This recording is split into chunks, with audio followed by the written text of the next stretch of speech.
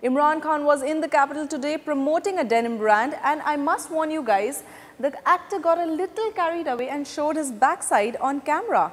Of course, with denims on. Good looks and charisma are certainly in his genes, so meet the denim debonair Imran Khan. Now Imran, let me begin by asking you the best part of wearing a jeans.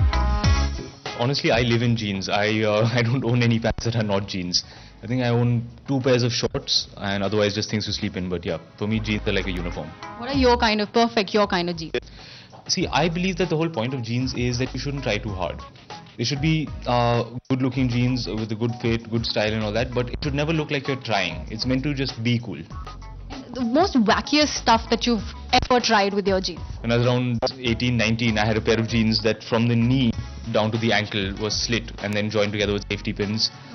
I still put patches on them. Like if a pair of jeans gets a hole in it, I'll put a patch of a different fabric underneath so you get a little color on or something. See, I do all kinds of stuff. Okay, the kind of jeans, the kind of fit that you'd not be seen dead in. You'll never ever try that. Those extra skinny jeans, the kind that look like they're made from lycra.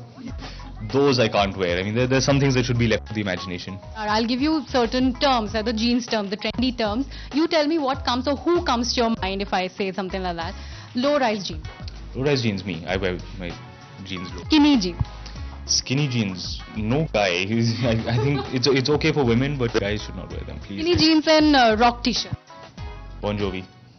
And baggy jeans. Hip-hop. Again, 9th standard. I've got to be honest, in the 9th standard I used to wear the really baggy jeans, the kind that are falling down, hanging off the ass, all those jeans.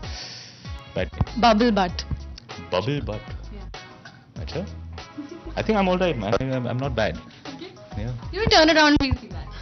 Just remove that wallet. There we go. That's not bad, huh? Yeah. The promos of Delhi Belly were out, your entirely different look with a black eye, and you playing this underbelly of Delhi, and you playing like that kind of a guy. The kind of reviews that you've got after the promo. Quite surprising. The reviews have been very strong considering that it's just one day since the trailer came out. The song has caught on very well. I think people have liked the song a lot. And I think all this time people are not sure what to expect from Delhi Belly. They really had no idea what it was, so now suddenly it's laid out.